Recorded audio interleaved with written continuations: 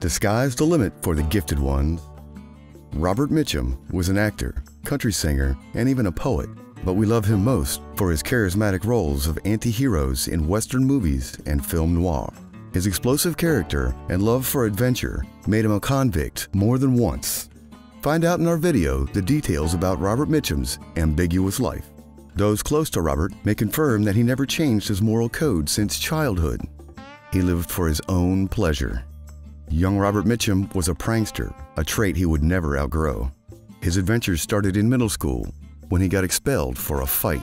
When Robert was 12, he escaped home to live and travel on trains. But 2 years later, he got arrested for vagrancy. It's no surprise that the clever and nimble rowdy escaped after 6 days from the chain gang. And consequently, Robert suffered from a serious wound to his leg for a long time. Mitchum was not the timid type.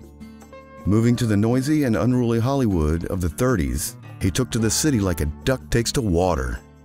He soon found a job as a ghostwriter for the famous astrologer, Carol Ryder. Mitchum also made money from writing poetry and lyrics. Well, it's not hard to imagine that Robert's love affairs were no less eccentric. He married Dorothy Spencer in 1940. Mitchum met her when she was 14 and was dating his brother. But nothing stands in the way of love. So Robert stole her away and proposed within a couple of years. Once he said, "Maybe love is like luck. You have to go all the way to find out." In the 1940s, Robert Mitchum worked as a machine operator for the Lockheed Aircraft Group. His work turned out to be too stressful and caused a nervous breakdown and temporal blindness. Robert got afraid of his helplessness, and it was obvious that it was time to change his life. His rough nature and cheerful character prompted him to pursue a new direction: acting, and he didn't miscount it. The iconic love and hate tattoos on his knuckles in The Night of the Hunter became his cutaway. Roles of charismatic villains alternated with romantic, heroic appearances.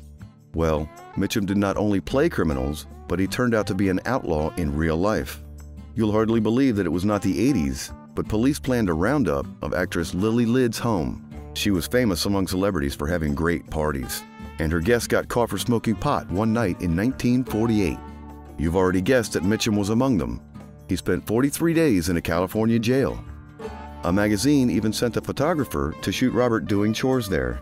At the time, Mitchum was probably the most charming outlaw, admired by society.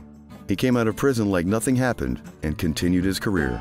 He commented, "The only difference between me and my fellow actors is that I've spent more time in jail." The National Board of Review of Motion Pictures rewarded Robert in 1960 for his talent and hard work. The years went by, but his character didn't change a bit.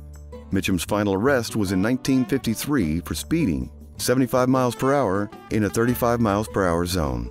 Instead of accepting the ticket, he drove away. He later got arrested and fined.